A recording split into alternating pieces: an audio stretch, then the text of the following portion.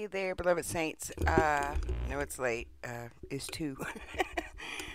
But I've had a lot of appointments this week, so I really wanted to answer this for dear Mitchell.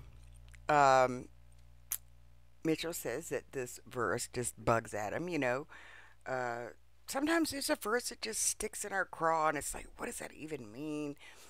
And until we get peace over it, our mind plays tricks on us, and I get it. So the verse is about Paul beating the air. Now, this is often taken out of context, and it's so sad because it's clear that eternal life is a free gift, that it's not of works. Over and over again, we get that. So people can't see that, and their mind, the Bible is a discerner of hearts. They will preach condemnation where there's beauty, uh, and that's sad. So I want people to have joy and peace and know they're saved so they can be effective and productive. And it's just so sad that the power of the gospel seems to have been lost. And I'm just so grateful that God would use a broken thing like me. I'm just so honored.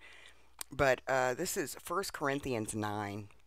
We're not going to be able to just read the one verse because if you do, you won't get the context, okay? But I will give you what the verse says, all right? It is the one Mitchell wants to know about, and I'm sure if you don't know, you'd want to hear it too. I have an old video on it, but it's longer, and I used to be worse with my ADHD. I'd rant and go off on tangents, so I'm going to try to stick to the point here. Okay. It says, I therefore so run, this verse 26, not as uncertainly, so fight I, not as one that beateth the air. All Paul's saying there is that he's not doing what he's doing without direction or purpose. He knows exactly why he's doing it, and he has a specific thing he wants to achieve with it. And then he says, and I keep under my body, and bring it into subjection, lest that by any means, when I have preached to others, I myself should be a castaway. See, you can lose your salvation. Paul, nope, not even talking about salvation at all. All right, so let's go to the beginning of the chapter. Now, Paul is defending the fact that he has never charged anyone to preach the gospel. It would only hinder the gospel getting preached. And because the people weren't giving to those that preach and defend the gospel, he was having to work as a tent maker most of the time. And it didn't matter to him because he was going to have it done. And it was a burden on him that God had called him. The Lord said, you're going to be my apostle to the Gentiles. He really didn't have too much choice about it. But he loved it, and it was rewarding. And so let's look at this and see what this prize is, because it is not salvation, people. All right, now this first half of this section is him talking about, because he's encouraged them to give and so forth, and he's not going to bug anybody for money. He has to work most of the time to pay his own way. And it gets frustrating for him. A lot is demanded of him, yet nobody's helping him, and so he's having to do 2 jobs. And so they can't complain about anything because he's got to work to pay, for housing and to eat and so forth. So listen, with that in mind, listen to what he says. Am I not an apostle? Like, God sent me. I'm a mouthpiece for the Lord himself. Am I not free? Have I not seen Jesus Christ our Lord? Are not ye my work in the Lord? You are my work. But I have to keep working, making tents, which is not what I'm called to do, because it's just where we are, They weren't supporting him. If I be not an apostle unto others, yet doubtless I am to you. For the seal of mine apostleship are ye in the Lord. You're proof that I am an apostle of the Lord. Mine answer to them that do examine me is this. Now, in one place, they're condemning Paul for not taking money. Don't you love us? You won't take our money. And then they're accusing him for needing it. So it's like the guy can't win. Have we not power to eat and drink? Have we not power to lead about a sister or wife as well as other apostles and as the brethren of the Lord and Cephas? Or I only and Barnabas? Have we not power to forbear working? Who goeth to warfare any time at his own charges? Which soldier has to pay his own way along in the war? That's what he's saying. I'm having to take the burden of all the finances for this. I get it. I don't ask either because people have just destroyed it with this prosperity nonsense. We don't promise that if you if you support me, you'll have your dreams come true and you'll get a lot of money. No, you won't. God does love a joyful giver. He blesses the work of our hands. But it's been abused so much that most of us do this out of love for the gospel, definitely. But it's hard, and I mean, honestly, I get it. I mean, I don't work like Paul, but I get it, You want to be there for people. There's only so many hours in the day, and it's exhausting. But people have really abused this. But what he's saying is, do I have to do this? Do I have to, what soldier is having to continue? Because he's talked to them about this before. But he's not going to ask anyone for anything, and he's not going to charge. Who goes to warfare at any time of his own charges? Who plants a vineyard and eats not the fruit thereof? Who feedeth the flock and eateth not the milk of the flock? Say I these things as a man, or saith not the law the same also? The law talks about it, that a man should look forward to the fruit of what he's sowed, and so forth. And don't muzzle the ox. I think he says that in here. Say I these things as a man, or saith not the law the same also? For it is written in the law of Moses, thou shalt not muzzle the mouth of the ox that treadeth out corn. Does God not take care of oxen? Or saith he it altogether for our sakes? For our sakes, no doubt, this is written, that he that ploweth should plow in hope, and that he thresheth in hope should be partakers of his hope. And now, this is where he switches it. He's not only saying about carnal things, but the hope of saving souls. Okay? And you'll see this switch up here. All right. It says, if we have sown unto you spiritual things, is it a great thing if we shall reap your carnal things? Right? So if he's spending time in them, shouldn't they help support him? And it's not, that's not unreasonable. It's scriptural. If others be partakers of this power over you, are not we rather? Nevertheless, we have not used this power, but suffer all things lest we should hinder the gospel of Christ.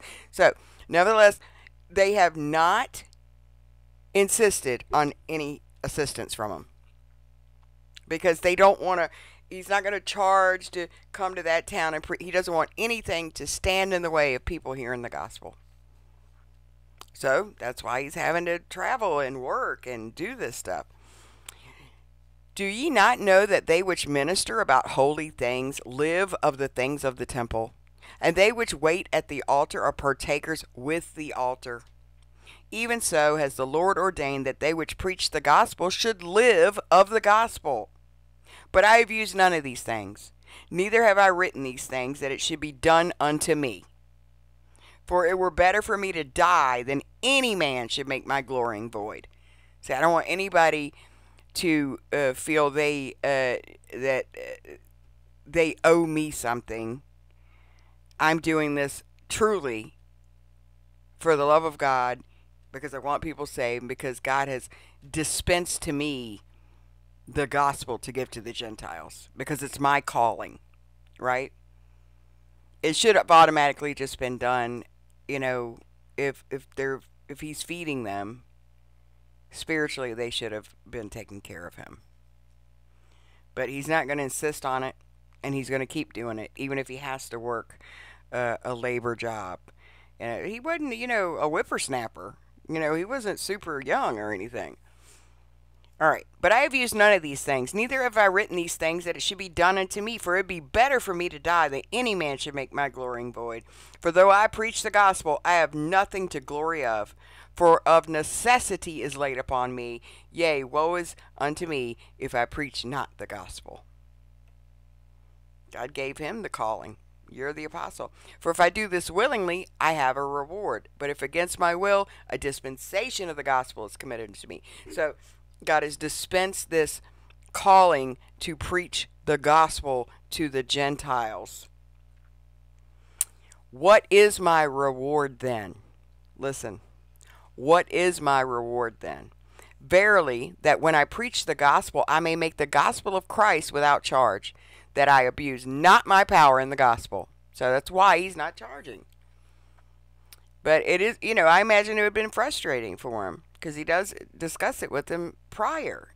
And he's not going to, let the gospel be halted because people aren't giving to him. He's going to find a way to get it done. For though I be free from all men, yet have I made myself servant unto all, that I might gain the more. You getting a clue of what this reward, this prize is? He wants to gain people's souls for the kingdom. All right? And unto the Jews I became as a Jew. Remember? When he went to the temple and all that? Yeah. He became as a Jew, that I might gain the Jews. To them that are under the law, as under the law. Just like as if he was still under that bondage. That I might gain them that are under the law. Because if they were that way, and if they didn't see him keeping the ordinances, and I think he shaved his head and stuff, they would not have listened to a word he said. So he went in as a Pharisee and did all this stuff so that he could gain believers in the Lord. To them that are without the law, as without the law, being not without the law to God, but under the law to Christ. That is, love one another as Christ loved us. That I might gain them that are without the law. So, Jew and Gentile. To the weak, I became as weak, that I might gain the weak. I am made all things to all men, that I might by all means save some. And this I do for the gospel's sake, that I might be a partaker thereof with you, a fellow partaker with the gospel, preaching to others, not in the kingdom. He's not questioning that. And so he's saying, I have my eye on the prize. It's souls for the kingdom. I don't do this without purpose. So I know I might have to, I've had to work making tents. I've had to bug people to help take care of some expenses. I've had to suffer a lot of things, but I do it for the sake of the gospel. All right. This I do for the gospel's sake, that I might be partakers thereof with you. Two things here. He can eat communion with them because he's with Gentiles. Now, I don't know if it was reported back to the Corinthian church that Paul maybe went to Jerusalem and ate kosher and did the legalistic feast stuff and shaved his head. I don't know. It may have gotten reported back to them. Hey, Paul's keeping these food ordinances, right? And that would make sense. Because he says, I become all things to all people, that I might save some. To the Jews, I acted like a Jew. It didn't matter to me. These things aren't important. It doesn't matter what's in your body or how you eat. It was all shadows of Christ, right? So being partakers with you, I think, is a double meaning.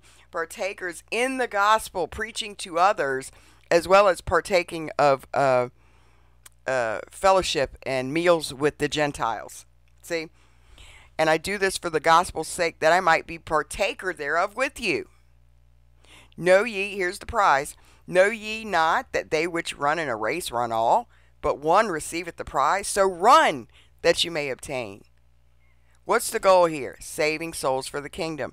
He does all of this for the gospel's sake. And every man that striveth for the mastery is temperate in all things. He can do whatever he needs to do. so that he can get along with anyone so that they can hear the gospel. Every man striveth for the mastery is temperate in all things. Now they do it to obtain a corruptible crown, but we an incorruptible. We want to get people saved. I therefore run, not as uncertainly, not without direction. I know why I'm doing it. So fight I, not as one that beateth the air, without purpose. Just like, squatting at nothing. Pointless. Just going about day by day, repeating the same thing. The tent making thing, it was holding him back. He's having to work and do this stuff. But he's willing to do it all. But I keep my body and bring it into subjection, lest that by any means, when I preach to others, I myself should be a castaway. If he went to the Jews, what did I just say, and did not eat kosher and keep their ways, they would have not given him an ear to listen. At all. And if he would have been with the Gentiles and acted all kosher, he wouldn't have related to them and had fellowship with them in their homes. So the Jews would have disqualified him. And he may have offended some other people if he'd have been, I can't do that, I'm kosher. So he does whatever he can. He's a Jew with Jews. He's a Gentile with Gentiles. He finds a way to relate so that they can hear the gospel and he wins souls for the Lord. And it's not without purpose.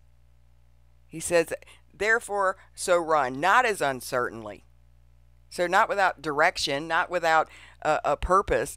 So fight I, not as one that beateth the air, pointlessly, without direction. The goal here is for the cause of the gospel, to bring people into the kingdom. But I keep my body and bring it into subjection, lest that by any means, when I preach to others, I myself should be a castaway. This has zero to do with him being cast away out of the kingdom. It's not even talking about that. It's talking about soul winning and him keeping the Jewish customs when he's with Jews and not keeping them when he's with them so he can partake with them.